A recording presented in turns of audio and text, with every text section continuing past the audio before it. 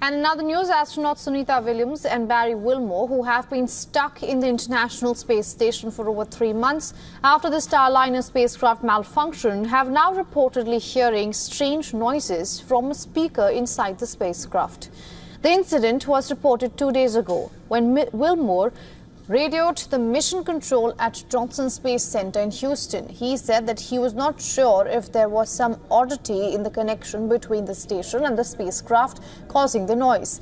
He then asked the flight controllers to see if they could listen to the audio inside the spacecraft. Floating in Starliner, Wilmore reportedly put his microphone up to the speaker inside the Starliner, and an audible pinging that was quite distinctive could be heard.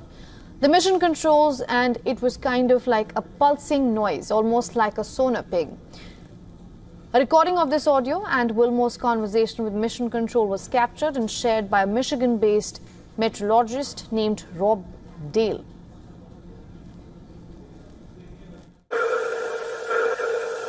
There's a strange noise coming through the speaker, and I didn't know if you could connect into the Starliner and let me keep mic and let you hear. I don't know what's making it, but I don't know if it's something that maybe is connected between here and there, making that happen. But anyway, can you do that?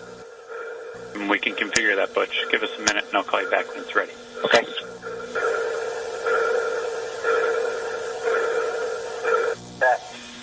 All right, Butch. That one came through.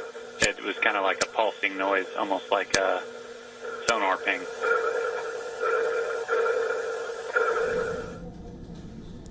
As the Starliner flies to the space station, it maintains communications with the space station via a radio frequency system. Astronauts in the past are known to have noticed such oddities in space from time to time. However, it was not immediately clear what was causing the noise, which was heard by Barry Wilmore.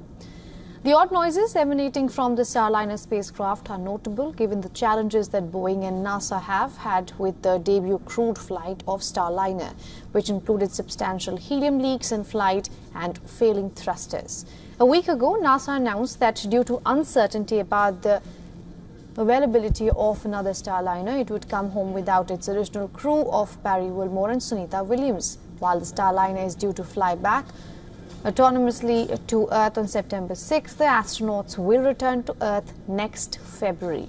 Flying abroad, SpaceX's Crew Dragon spacecraft, which is scheduled to launch with just 2 astronauts later this month. For all the latest news, download the WION app and subscribe to our YouTube channel.